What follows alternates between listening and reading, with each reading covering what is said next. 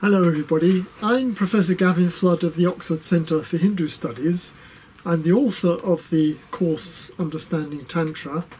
Tantra has attracted a wide interest over many centuries. On the one hand, some have criticised Tantra as being immoral, while others have hailed it as life-affirming and liberating.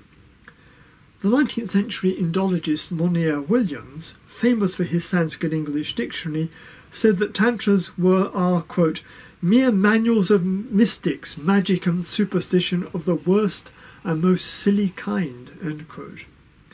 While the 20th century Guru Osho said that Tantra was an experience beyond words and could only be understood through experience. Now in this course, we reflect on what the Tantric traditions are, their origin, their formation, their core texts and practices, and what, if anything, they mean for us today. We begin with some history and look at the world in which the Tantra arose, and will examine the basic concepts. The Sanskrit word Tantra refers to texts regarded as revelation from God, Shiva at first, that arose in the early medieval period.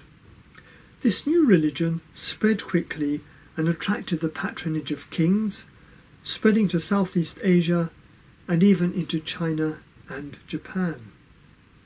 To this day, Tantric traditions thrive in India and Nepal, and we will trace the development into the modern world.